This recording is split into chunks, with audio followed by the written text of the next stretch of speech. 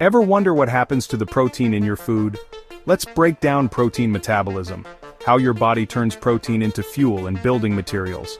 Proteins are made of amino acids, which are like the building blocks of life. These amino acids are connected by peptide bonds, forming long chains folded into complex shapes. In your stomach, enzymes like pepsin start breaking the protein into smaller pieces called peptides. This process happens in an acidic environment created by your stomach acid.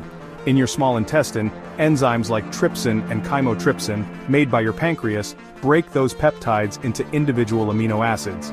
These amino acids are absorbed into your bloodstream and sent to your cells. Once delivered, amino acids are used to build new proteins, repair tissues, create enzymes that speed up chemical reactions, and produce hormones to send signals in your body.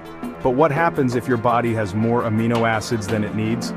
Amino acids have two main chemical groups, an amino group and a carboxyl group.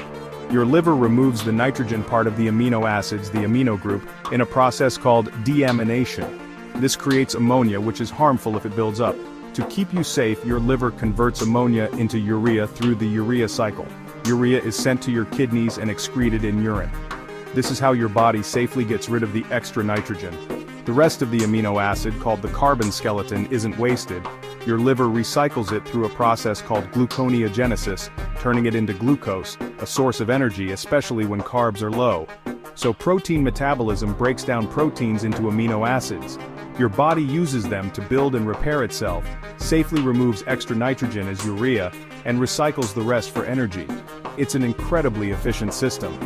If you enjoyed this and want to learn more fascinating science, hit subscribe and join us for more.